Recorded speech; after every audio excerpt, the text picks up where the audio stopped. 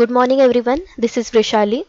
In our last session we discussed about conditional probability and we also discussed about some machine learning algorithms regarding classification, regression and also their subtypes.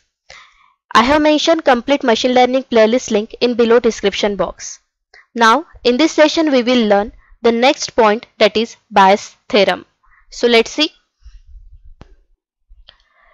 In this session, we will learn the following points like about bias theorem, their formula, and explain this bias theorem with example and their applications. So the first point is about bias theorem. So basically, bias theorem is also known as bias rule, bias law, or we can also say that it is Bayesian reasoning. So generally, this bias theorem was named after the British mathematician, that is Thomas Bayes.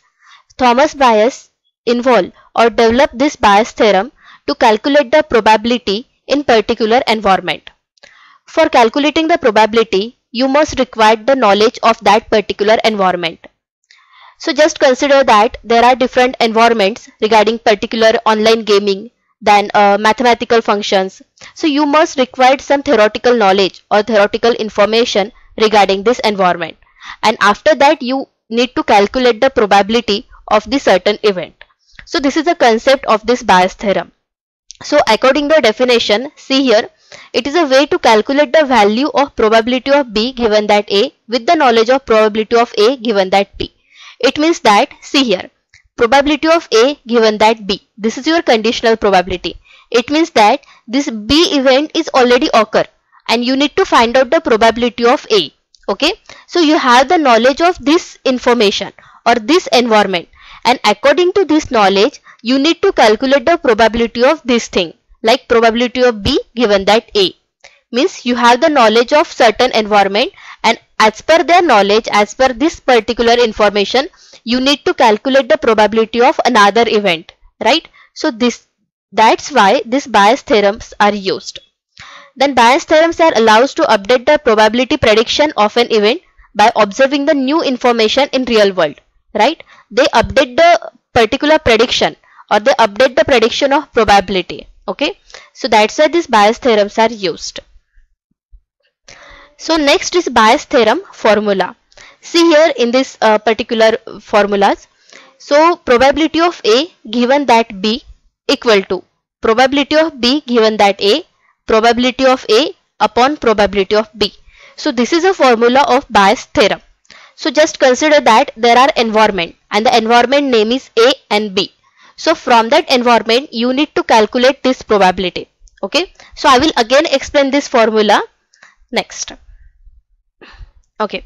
Now see here.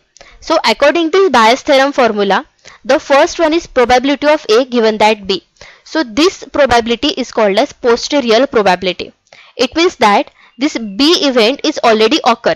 Okay. And you need to calculate the probability of A event. So this is called as posterior probability. Next one is probability of B given that A. So this probability is called as likelihood. It means that this probability of A means A event is already occur and you need to find out the probability of B on the opposite of posterior. Okay. Next probability of A. This probability is called as prior probability.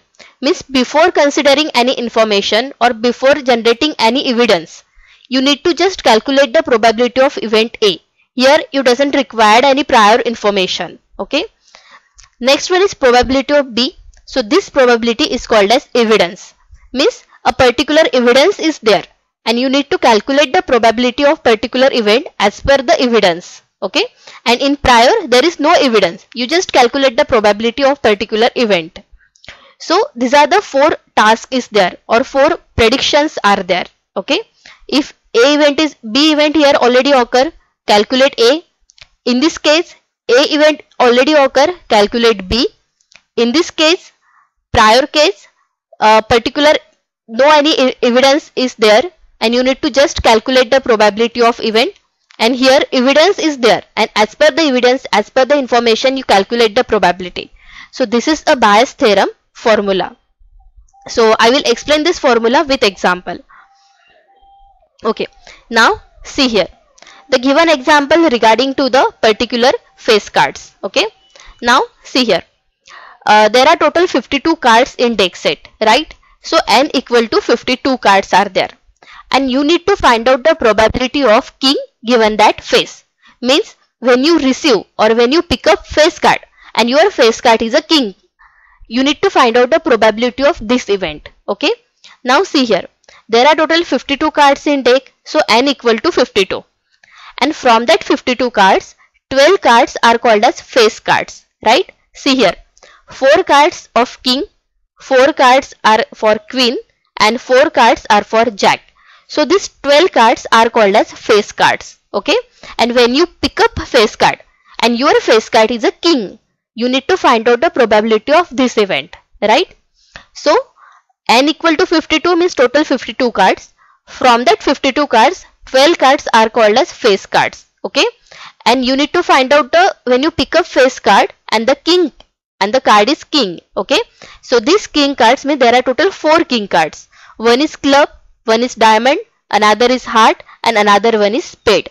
So there are total 4 face cards as there. Right. So 4 by 12. This is your 4 means your king card and 12 means your face card. Okay. So what you remember here, n equal to 52. From that 52, 12 cards are face card. And from that 12 cards, 4 cards are for king cards. Okay. So you need to put up this information in Bayes' theorem formula for calculating this probability. Okay.